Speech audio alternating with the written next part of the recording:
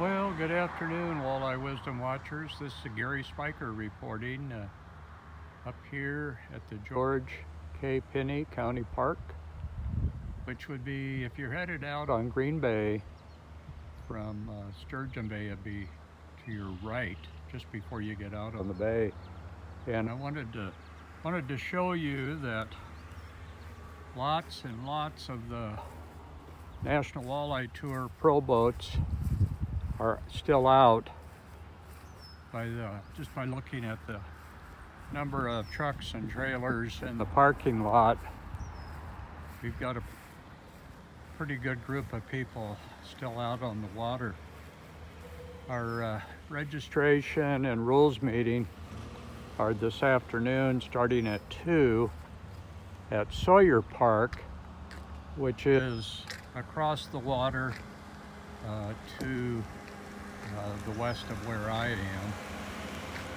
This morning the wind has been from the west-northwest and it's been blowing pretty good. I took a drive down to Algoma to look down there. I'd never been down to Algoma. Wanted to pick up some material about the town. It's a beautiful port to get out on Lake Michigan. So we start our first day tomorrow, but the real question is whether we'll have a day 2 or not, because of the projected high winds from the northeast at up to and maybe over 30 miles an hour. It's too early to tell what the National Walleye Tour folks are going to do, whether they're going to go ahead and cancel the day on Friday and move fishing to Saturday. Some of my pals think that's probably what they're going to do. So it would still be a 2-day event with a blow day that we're not out on the water. So more to come.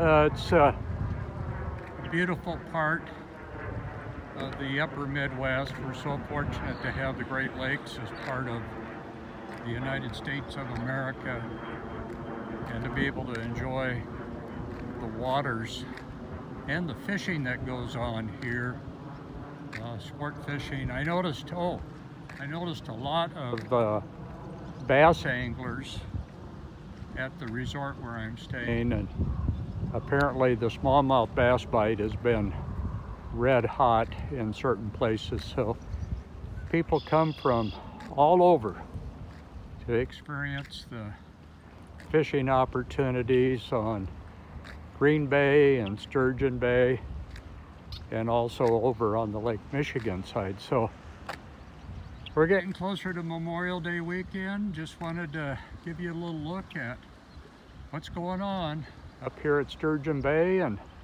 we'll have more to report later on after our meeting. Have a great day. Thanks from everyone at walleyewisdom.com.